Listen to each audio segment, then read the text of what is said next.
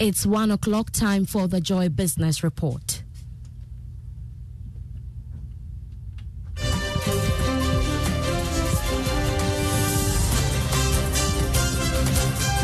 Coming up this afternoon, International Monetary Fund demands amendment of Ghana's Fiscal Responsibility Act to strengthen fiscal discipline. Meanwhile, the Ghana National Chamber of Commerce expresses worry that details of IMF program could hurt private sector by encouraging government to overtax businesses.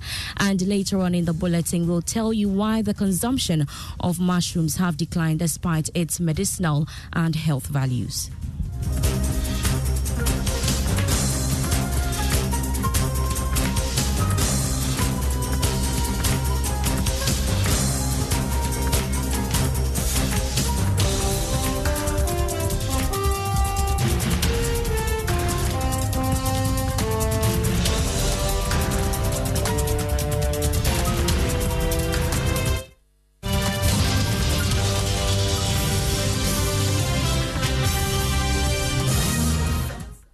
Beverly Broom will settle for the details now, and the International Monetary Fund is demanding an amendment of Ghana's Fiscal Responsibility Act to strengthen fiscal discipline. This, the fund contends, will prevent the country from getting into bankruptcy. According to the IMF, the fiscal rule will be reinforced by adding a debt target to control extra budgetary spending. The following report has more. The Fiscal Responsibility Act capped the country's fiscal deficit in relation to the size of the economy at 5% annually. But the IMF wants a review of the act. According to the fund, the law will be simplified by focusing on a single operational rule. The existing Fiscal Advisory Council will also be reformed to bolster the credibility of macro-fiscal projections and to ensure the fiscal rule is adequately implemented and enforced. An IMF technical assistance could be deployed to support these reforms. The fund also said state-owned enterprises are imposing a direct fiscal cost to the central government and a major source of fiscal risks. This, it said, reflects both weak institutional arrangements and unsustainable sectorial policies. Therefore, the fund indicated that institutional arrangements for managing and monitoring state-owned enterprises are to be reformed to foster competition and efficiency. That was a Business Desk report. Now, the Ghana National Chamber of Commerce has expressed worry that some conditions in the IMF deal could unnecessarily stress the private sector with taxes. As part of the program, government is required to increase revenue through taxes. Already, government has passed 3 taxes which have been criticized by the business community as retrogressive. Speaking to Joy Business, the Chief Executive Officer of the Chamber, Mark Bedu-Abuaji, said details of the IMF program is not helpful to businesses. Thus, we usually see the devil is in the details. And then after reading the Article 24, I'm so much worried about what is ahead of us as businesses and also as citizens of Ghana. The IMF facility is not a panacea in itself. What it does, as you have all said, is to help us stabilize the economy. You need the private sector to ensure that we get the growth. So whatever conditionalities are there, we should be careful to look at the negative impact of these conditionalities on the activities of businesses. IMF will not give you money to invest in infrastructure. It requires the private sector to do that. Already, the environment is harsh.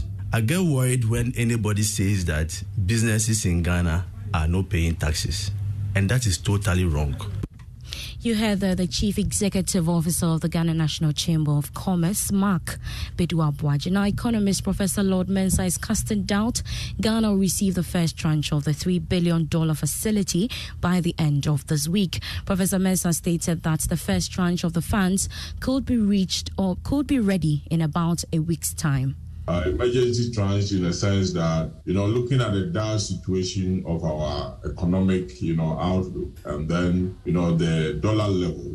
If the IMF does not soften its, conditions and then go strictly by what is expected of us, I can tell you that we may not get, the tranche. So By the close of this week, I may say it is a bit early because we are looking at, the IMF. They have not come out with any statement. So, the week has already ended. So probably let's look at somewhere from next week to the end of next week.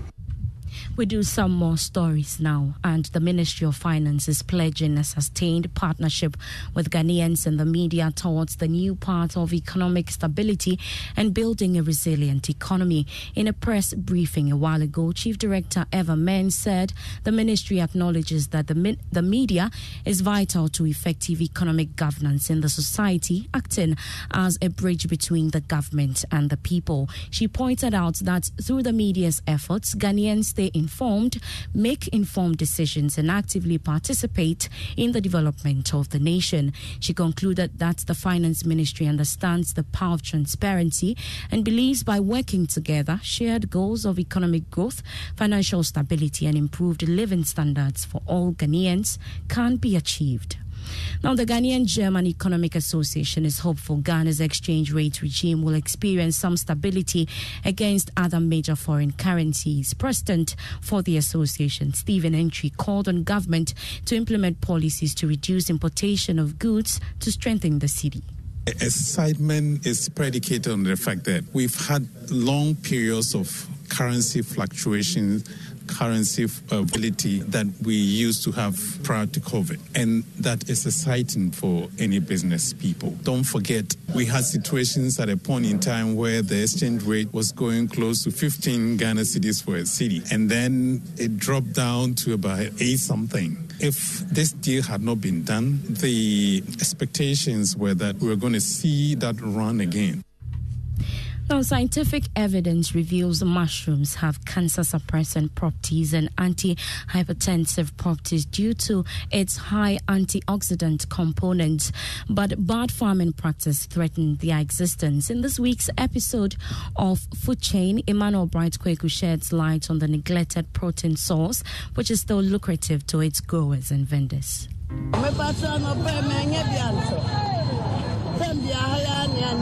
Mama Janet is a mushroom seller at the Swami Market. Today, the bundles of mushrooms she normally ply along the busy market streets are missing. She says the farmers could not get us some mushrooms today. Sometimes the farmers in the villages bring them to us. So in the morning you find them on the trucks that come from the rural areas. But today there aren't any available.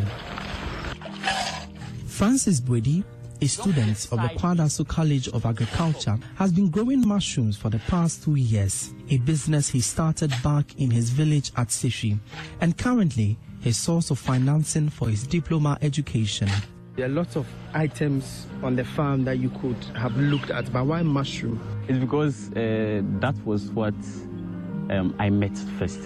That was what, and it was something I wanted to do. So during BEC, I went to do agric at the SHS, and I came here. When I came here, even the time I didn't decide to even buy the farm. I was like, when I come, the first thing I'll do is mushrooms. I had my capital from a friend's sister, whom I'm even living with right now.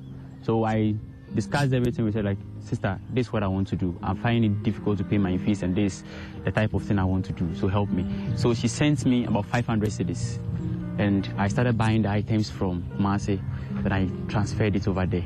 Despite the efforts put in by farmers with hopes of scaling up, mushrooms are not an alternative protein source for a chunk of the Ghanaian population. I eat, but it's not something I fancy. If I get it, fine. And even being part of the dish, I can choose to ignore it as compared to the red meat, chicken, fish. It doesn't have any taste. I don't like it.